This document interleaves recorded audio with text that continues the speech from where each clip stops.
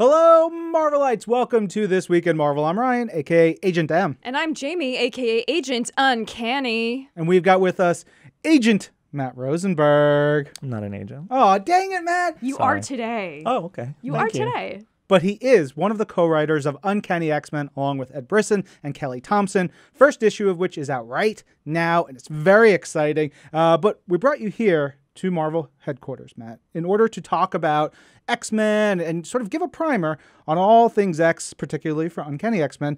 So maybe what are a couple things people need to know about the X-Men? What's one thing so far? I think the first thing that people need to understand, what separates the X-Men from all the other superhero teams, is just the sense of family. I think there's a real community. There's a literal family. There's a lot of X-Men who are related. They work in this very familial way, in a way that other superhero teams don't. And I think that is a connection that a lot of people have to them, is like, you can see your own family in them. They're sort of an idealized family. They're a found family. You know, the drama and the love and the fighting that comes with that, but they're unique in that way. And it's, I think, one of the strong suits of the X-Men. It's a really good point, because the X-Men families are really what makes them so relatable. Yeah. And, I think another thing that I really love about the X-Men, and that we're trying to really cover in the book, is the scale and the scope of what the X-Men can be. They go from, small and personal and intimate, there's, relationship stories and there's familial drama, to this big cataclysmic, world-ending, universe-shaking things. And we're trying to cram all that in. I think every good X-Men story has both. And so we're really trying to make this something that, if you want to see the classic X-Men soap opera, the love affairs and the hatreds and the feuds, like, that's all in Uncanny. And the book is about maybe the end of the world. So that's there too. Light stuff. Yeah.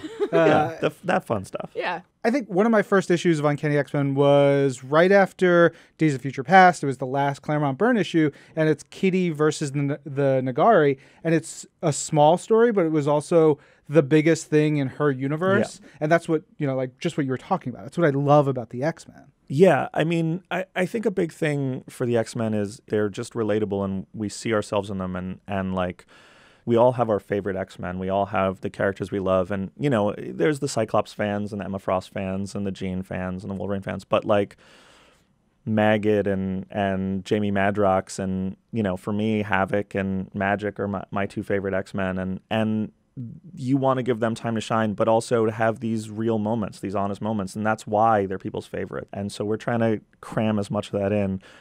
If you have a favorite X-Man, I can't guarantee they're going to have a big moment, but we try to give as many of them as we can, a real thing to grab onto. So I love that. The third thing there being that there's something for everyone in Uncanny X-Men, which is wonderful. Yeah. Something for every single person. Yeah. You hear that? There's something for you and you. And even you. Even you. Yes. But if you want to learn more about Uncanny X-Men, you got to check out This Week in Marvel, where I talk with Matt, Ed, and Kelly, and a brand new issue of Uncanny X-Men is going to come out weekly for a while. It's pretty great. I'm excited. Me too. Yeah. Yeah. You're writing Uncanny X-Men, Matt. I know. It's pretty cool. Yeah, it sure is. All right. Check out This Week in Marvel wherever you get your podcasts, and we'll be back with more soon. I'm Ryan. And I'm Jamie. And this is Marvel. Your universe. And that's Matt.